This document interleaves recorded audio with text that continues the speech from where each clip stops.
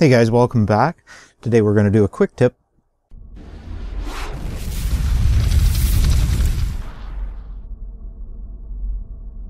Hey guys, welcome back. Glad you could join me today. Today I thought I'd show you just something really quick I threw together. I needed some navigation lights for my RC aircraft, my FPV plane that I'm building.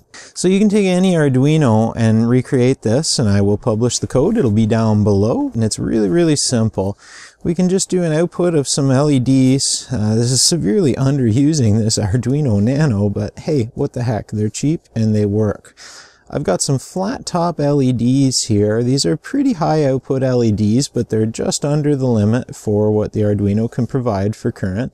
You could go with high visibility ones and drive them with transistors, no problem. Use the same code that I'm providing. But at the end of it, this is what we'll get. This doesn't look like too much with the lights on, but if we go ahead and kill the lights, this is what we get without the lights on. Super happy with this. We've got a nice pulsing strobe set for Unreal aircraft. We use that for indication of engine start, etc.